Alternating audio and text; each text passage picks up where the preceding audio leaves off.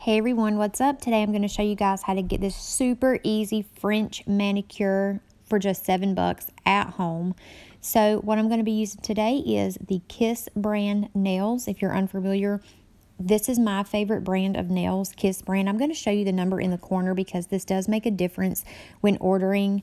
It will make a difference for the size and the color of the nail. So what comes in this nail kit will be your glue, your cuticle stick, and then also your two-sided nail file. So you don't have to worry about running out and getting anything. And I got these from Amazon, so I will link them down below so that you guys can get them too. So it does come with 28 nails that has different sizes, so they will fit your nail. You see how this is pink?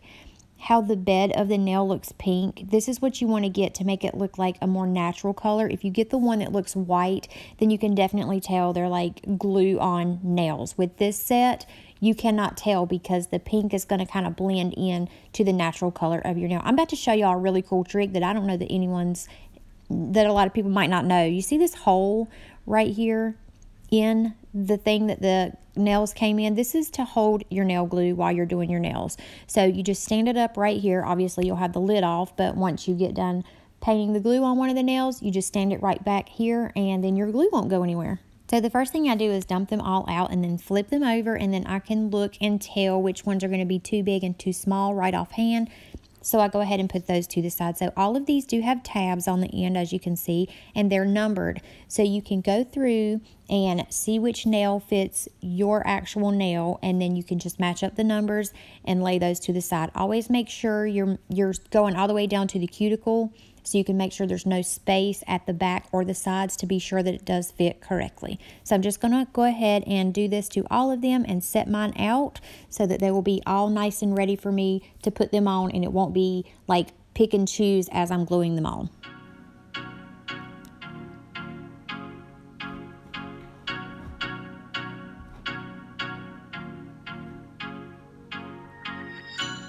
Okay, so now that I have all of those lined up, I'm going to show you the best way to apply the glue and apply the nails so that you don't get any air bubbles, because when you have clear nails like this, you want to be sure you don't have any air bubbles. That's going to be a dead giveaway that these are glued on. So you're going to want to put a very generous amount of glue on the actual plastic nail. You want to rub it so that it's on all of the sides and all the way to the back. And you can also put glue on your natural nail if you want to, but you don't have to. So what you're going to do is you're going to angle it, and you're going to start at your cuticle and then start laying it down flat. And I accidentally got out of the frame with that one, so I'm going to show you with another one as well. So we're going to go ahead and do the ring finger, put a generous amount of glue, make sure you swipe it up to the sides and the very end.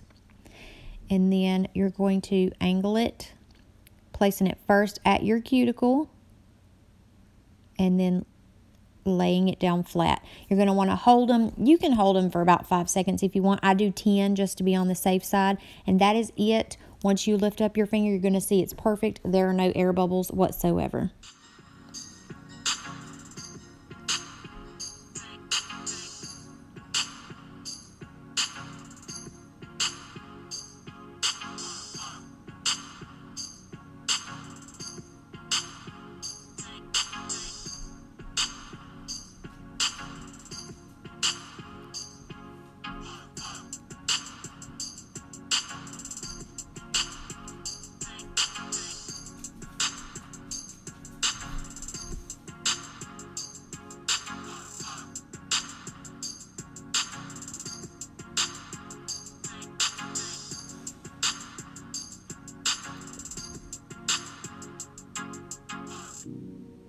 And once you have all of them on, then you can take those little tabs off the end. Those just pull right off. And this is what it's going to look like once you take the tabs off. Now, there will be these little plastic pieces on the very ends where you have pulled those tabs off, and you're going to want to file those off. Let me show you up close really quick here. Maybe you can already see, but if you don't file those off, that's also, not only is it going to scratch the heck out of you, but it's going to be a dead giveaway that you just put press-on nails on. As you can see on the thumbnail there, you can really see that one sticking out. So you want to file those off, make sure those are unseen and you don't have them because you don't want to scratch yourself.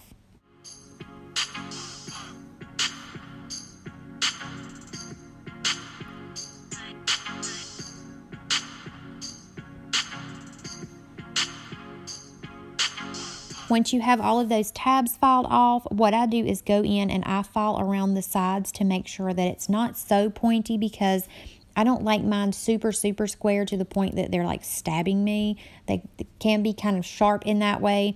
And as you can see, I rounded the sides, but they're still super square.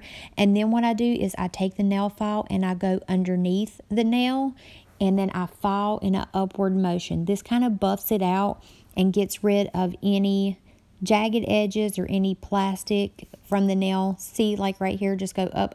That literally gets off any of that excess plastic that you filed away or any sharp edges that you have. You can just go ahead and do this to all of the nails, and I do end up making them a lot shorter. I don't like my whites to be this long, but for the sake of the video, I went ahead and just showed you how I filed them down, and now we're going to see what the finished product looks like.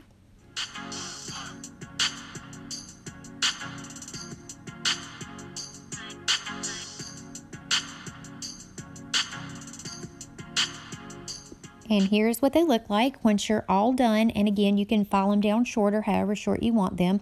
If you see a white spot in my nail, that is on my natural nail. That is nothing to do with the fake nail.